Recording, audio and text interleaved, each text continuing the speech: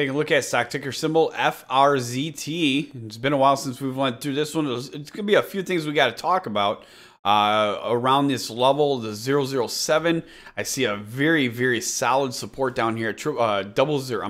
06 is going to be the must hold here. That's going to be also with the 30-day simple moving average and the lower Bollinger Band. The lower Bollinger Band right now is 0596, very close. Upper Bollinger Band at this 1169, so just about 12 cents for the upper Bollinger Band.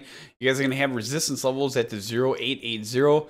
In my opinion, watching for that break of that 0880 would be a very bullish move and could end up hitting some more radars here with this one. But so far today, it looks like we are going to have 700 shares traded, 137,000 shares being traded for the last 20 days.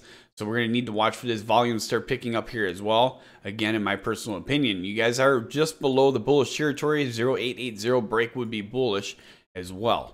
So right now, let's put in our current date and 0840 for our current price. Resistance levels at 0880, followed up by the 10 area. Support levels down here at the 08, followed up by the 07, and the 06 must hold. A break of 0880 would be bullish, my opinion. Again, we're going to be following this one, FRZT. A lot to be watching for with this one, but very stable as well, in my personal opinion. So we're going to be watching this one, like I said. And you can join us for our next live show, investorshangout.com/live. So we're going to go to let us know about the hot stocks that you're following.